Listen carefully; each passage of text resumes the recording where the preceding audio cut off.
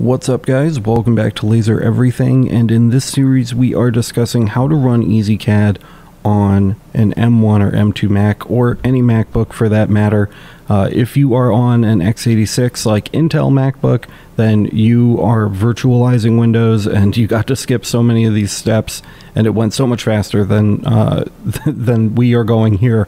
But we are emulating, we're on an M1 and M2 Mac, and we're emulating an x86 processor. That means we have a virtual processor that's going to allow us to install these x86 drivers, and that's what we're going to be doing today. Today we're going to be unpacking Ezcad and installing the drivers, and we can start this just by right-clicking these zip folders here and clicking extract all. And we're going to make sure that we entirely extract both of these folders. So you can see they have the little zipper on them. That means they are compressed, and we do not want to run Ezcad compressed. That's going to cause a whole bunch of problems for us. So while extracting may take a couple minutes here, it's going to be well worth it because the software is actually going to function as intended. So just take a minute and get both of these folders extracted, and then we can move on to the next step.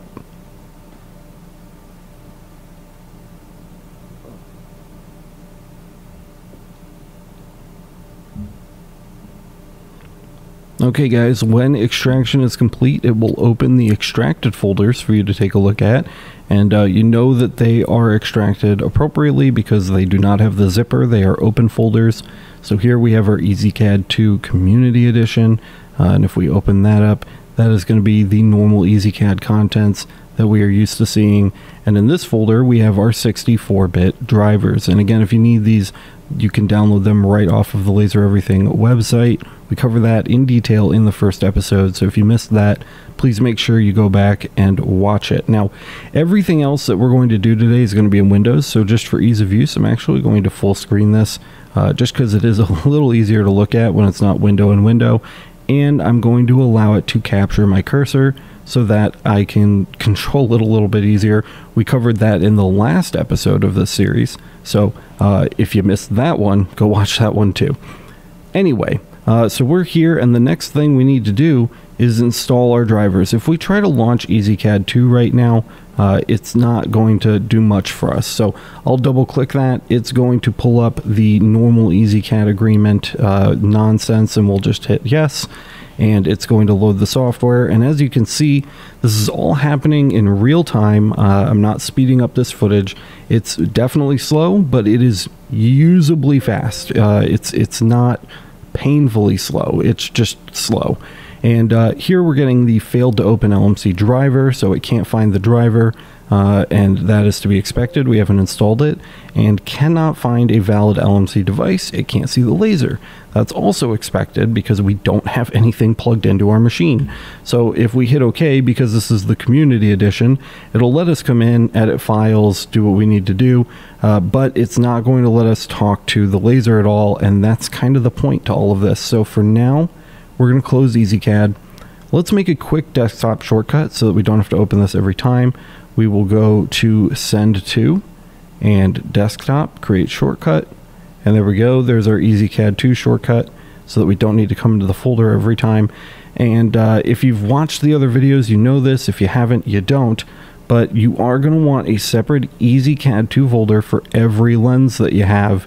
If that's something that you plan on using this Windows install for regularly, you're going to want a different folder for every lens. We cover that in other videos, though. I'll throw a card up here in the corner for you if you need to check that out. That said, we do need to install our drivers. Now, the first thing we need to do is come down to search and type Device Manager. And again, expect this to be slow.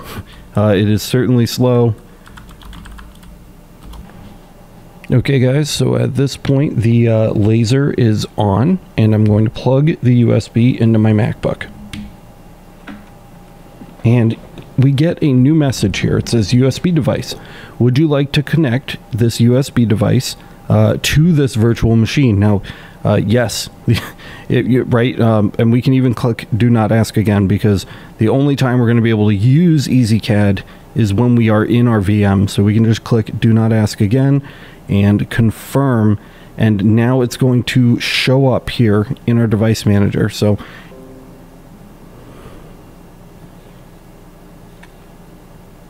So you can see our device manager refreshed on its own, and under other devices we have the USB LMC V2.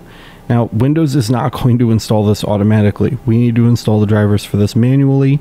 The process is quick and easy. We're going to right click it and click Update Driver. Next we're going to click Browse My Computer for Drivers, and we're going to navigate to our desktop because that's where our driver folder is. So we're going to come down to Desktop, and then we're going to click our Ezcad 2 64-bit drivers folder and hit OK. And we're going to hit Next. And it's going to search the folder for drivers and install them. And we're just going to allow this at the security prompt here. And it says Windows has successfully updated your drivers. So this is a big thing that people get tripped up on, because anybody who virtualizes Windows on an M1 or M2 Mac is virtualizing Windows for ARM. It's Windows for ARM processors, not x86 processors, and these drivers will not work. It will say that it cannot detect drivers for your device. This is working because, again, and I keep saying it over and over, but it's very important, we are emulating an x86 processor with our emulation, and that is allowing us to install these drivers. So from here we can click Close, and our device manager is going to automatically refresh our list of devices, and inside we can now see the BJJ CZ device laser mark control board V2 USB. This is great. This is farther than 99% of people get in this process. We are ready to start marking with our Ezcad board, guys. So we can close this window now. We should not need to come back into it. And if we launch Ezcad, now that we have a machine connected and our drivers installed, we should not get either of those errors. So Ezcad is going to load up here. There's Ezcad 2.0.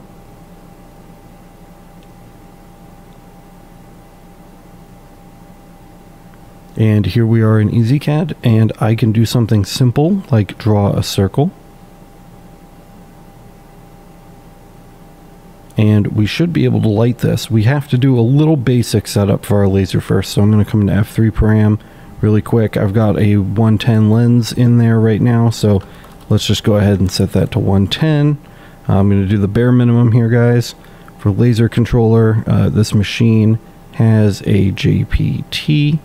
Our frequency range is 4000 to 1. And for ports, just really quick, our red light pointer is going to be port 4, and our start marking, which is our foot pedal, is going to be port 15, and we're just going to hit OK on that. There's a lot more to set up, and you can check out the Ezcad 2 crash course. Again, I will link that in the description for you, but just for the proof that this actually does function, we'll go ahead and just write some basic text in here, like, you know, I don't know, let's go classic, hello world, and we will hit apply, and there's our hello world. And as you can see, it's reasonably quick, even with things like hatching. So if we come into the hatch menu here, we do our 0.025 line distance, and we can even, hell, let's do a cross hatch and hit OK.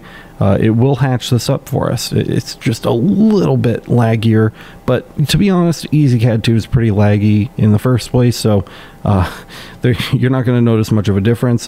If you're on a MOPA and you're using the Community Edition, by the way, make sure that you come into the F3 param under laser control and turn on your pulse width, because if you do have a laser where you can set the pulse width, the default is set to 4, which is not very useful.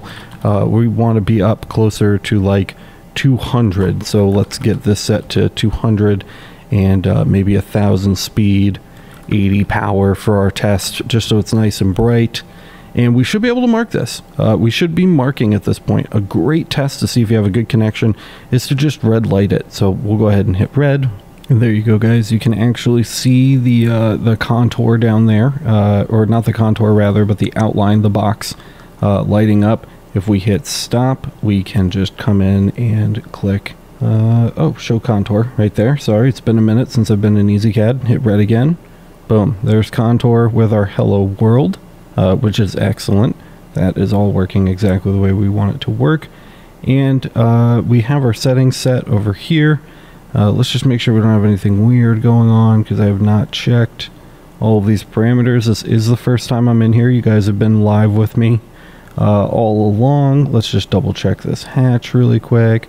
Make sure we didn't miss anything in here. Count 1. This all looks good. Good. So with all that done, we can mark, guys. We're going to mark inside of macOS Ventura on an M1 MacBook Pro using Ezcad. So check it out. All I need to do is come down here and click mark. And you can hear it ripping and roaring back there. It is going through the mark just the way we want it to go.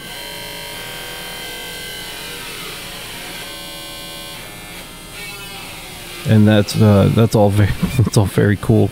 This whole thing is just astounding to me that we can do this at all.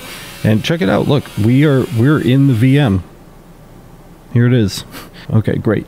So if we zoom out here, again, just to show you, look, we're in Mac. We're in Mac OS right now. I'll come up to the Apple here, and we will click about this Mac. Check it out. Look, it's an Apple M1 Pro, guys. Ventura 13.4.1, and we can simply move this over. We can even overlay it like this, right? And we can just come in and hit mark again, and it's gonna mark again. We're in Mac OS. So this can be done. Again, is it slow? Yes. Does it have its problems? Yes, of course it does. You could probably optimize window, get rid of some of the underlying services that you're not going to be using, and get it to speed up a little bit, but at the end of the day, the slowness is from emulating the x86 processor. But this tutorial does work. You can mark in Ezcad whenever you'd like. Look, we'll do some just a little bit more here live. I just want to show you guys, like, we are in fact doing this right now. And we'll just come hit mark, and it works. I mean, this is amazing to me. It may not be amazing to everybody. I get it. I'm a tech person. I geek out over this kind of stuff. This blows my mind that we can do this. I think it's really cool. And once you have this environment set up, again, it's really easy to start and stop. You can be in and out of Windows in a flash. You can pop over to your Mac and do some other stuff while things are running here, and it doesn't interfere at all. All of your normal Mac functions work as expected. So there's really no disadvantage to doing it this way other than the speed deficit. But you do get, you know, all of your network connectivity. Everything is bridged. I don't know what launching Microsoft Edge is going to do right now. I wanted to show you guys that the internet worked, but that may take a really long time to launch. We'll see. I really recommend replacing Edge if you haven't already. We may do a final episode in this series. I'm not really sure, where we just talk about you know, some ways we could try to get Windows a little more optimized. But you know, from here, you guys can probably take it away on your own. You probably don't need me to be telling you what to do. So what is going to happen here? I don't even want to click full screen. Oh, hey, look at that. All right, start without your data. Man, Edge makes you... Yes, nobody cares. Okay. Just go away. Uncheck, confirm, and start browsing. All right, let's see if eBay will load up. Let's just click eBay right here. Oh my God. Look at all these tabs it tries to open the second you're in Edge. Look, eBay. In Windows, in Mac OS. I don't know why you would want to do this, but you certainly could. And speaking of wanting to do things, let's just talk really quick about why you would want to do this. Number one is for lens corrections, right? If you want to do lens corrections, of course, we have Lightburn in Mac OS, but we do not have a method for conducting automated lens corrections in Lightburn. So what do we do about that? Well, you're going to go to the Ezcad crash course and you're going to watch our tutorial on performing lens corrections.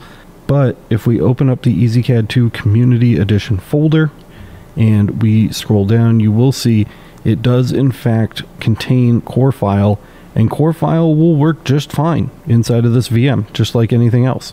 We can hit the Mark 9 points box and it's going to do all of that normal marking that we would want to be doing, and we can go ahead and take our measurements and things like that. So this all works, and that's really great. The reason it didn't mark, by the way, is because this is all set wrong, so make sure you set these. There we go, 25 kilohertz, and our mark speed 200. And let's see, do we really need to change anything else? Yeah, let's turn this way up, so 50% on the power output. So like, just to prove a point here, guys, so if I mark the 9-point box, there you go. Okay, so you're doing lens corrections. You can do that in here too. That all works. If you have Ezcad files and you don't have a way to run Ezcad anymore, you can come in here, watch our new tutorial on how to export EZD files from Ezcad as SVGs for use in Lightburn or other software.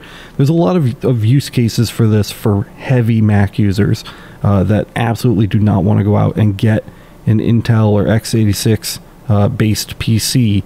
You can make this work, and so yeah, I think that's about it for this one, guys. Remember, you do just want to shut your VM down the nice way whenever possible. So we're just going to come to start and power, and we're going to shut down, and we can probably get this overlay off the screen here. Thank you so much for watching this episode. I really appreciate you stopping by. I sincerely hope that it helps you guys or somebody. I hope it helps somebody out there. And if you got value out of it, don't forget to smash the like button. Let everybody else know the content is good. Don't forget to subscribe. We may do another episode where we talk about making Windows run a little teensy bit better. It's not going to be a huge improvement, but there's a couple things that I just feel like I should mention. So we may do one final episode where we talk about those things. It'll be really fast. And if you love Laser Everything, you want to support the channel, make sure we can keep making this content. You can find out how to do that over at masters.lasereverything.net. Please go check it out and sign up if you can.